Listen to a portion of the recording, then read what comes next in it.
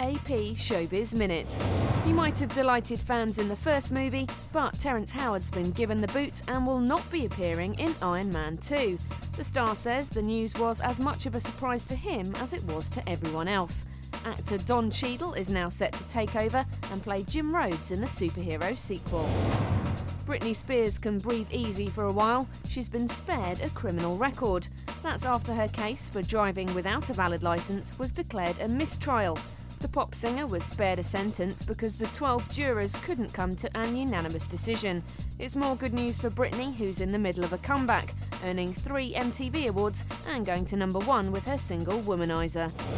A wild ride that led to Lindsay Lohan's arrest has sparked another lawsuit. 3 men are suing the star, saying she held them hostage in a car chase following her assistant in 2007.